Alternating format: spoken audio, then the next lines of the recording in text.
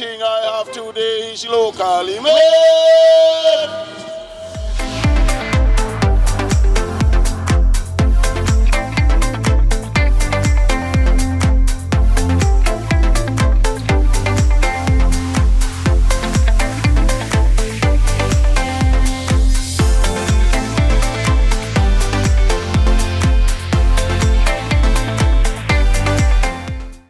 Tamarind, coconut, passion fruit, soursop, and guava are just some of the local fruits that are manufactured as flavors for a product known as penna fruit.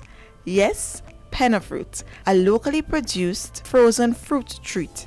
This week, we join Jess Natural Delights, a family business that has taken local fruits and created penna fruits, along with ice lolly and ice creams. The idea all started with Shondell Gordon's mother, who has the passion for healthy eating.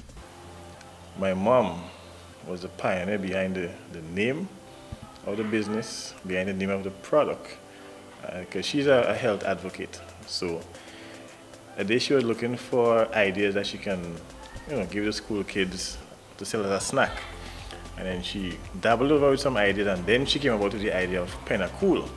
But instead of calling it penna cool, she called it penna fruits because it's made from local fruits.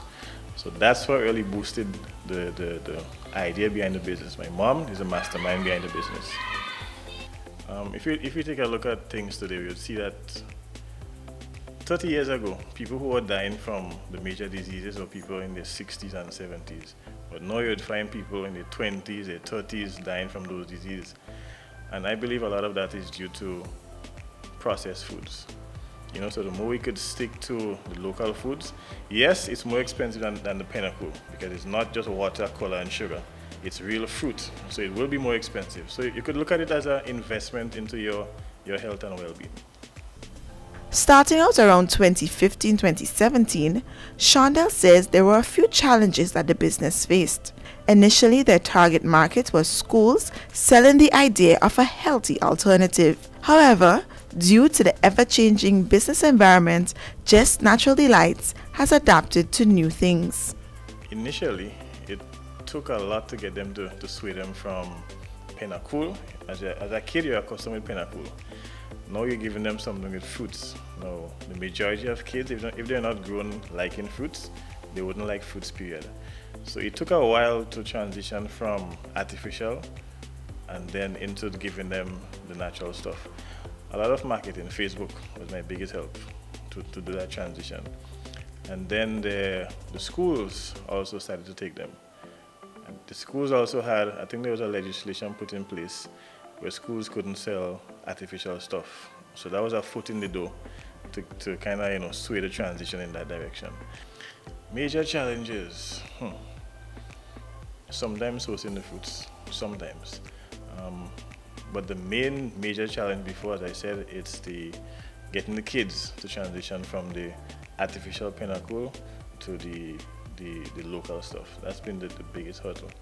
And marketing is something that we try to do as much as possible. I realize these days everybody's on social media. So Facebook is the way that I market. In the near future, I may put something on the radio, may put something on the TV. The majority of the product was geared towards school. So now that school is not as it was before with the introduction of the pandemic and COVID, now I have to try to change the market a bit and go package the stuff predominantly for the supermarkets now. The making of penna fruit is very simple with the right equipment. Here is how the process goes, beginning at gathering the fruit and creating a mixture. The main fruits are typical fruits that we use to make juice. In the future, maybe, who knows, there might be a line for, I guess, healthy people who want stuff like carrots and pumpkin and vegetables mixed into it. But all for now is just the local fruits that we have, that we use to make juice. Upon completion of the mixture, we pour it in a container here. This is all touchscreen, digital stuff, so you just calibrate the machine to suit. It can give you the length of the plastic. You can make different sizes in the plastic. You can adjust it to different temperatures. So everything you need to do in terms of calibration, you can do here. Then you put it on. The liquid will flow down this tube and into this area here. The sealers are going to seal the plastics at the back and at the bottom here. And then there's a cutter between the sealers that would cut for each individual penna fruit to flow out.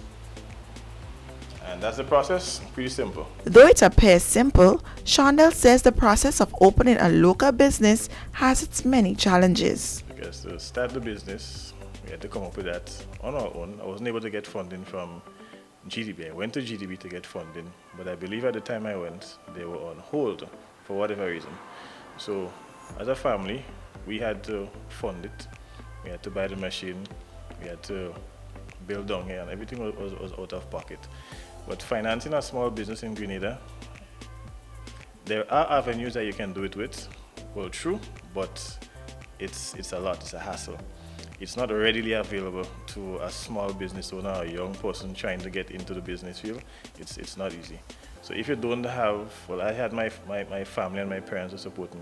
If you don't have that, and your pockets are not deep as a young person, it'll be difficult to start a business on your own in Grenada. It's not impossible, but difficult. Shondell inspires us to remember that though the process might be difficult, it surely isn't impossible. And with such a mindset, Jess Natural Delights has many plans for the future. Well, the end game for Jess Natural Delights that I have in my mind is to make local products but from fruits.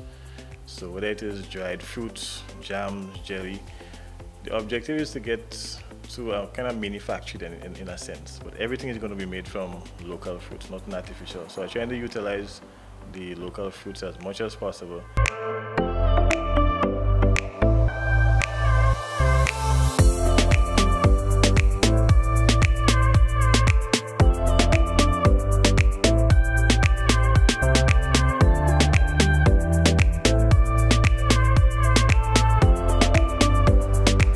This has been another episode of Locally Made, a program that features local businesses and services that have merged their creativity and styles with aspects of a Grenadian culture. Everything I have today is locally made.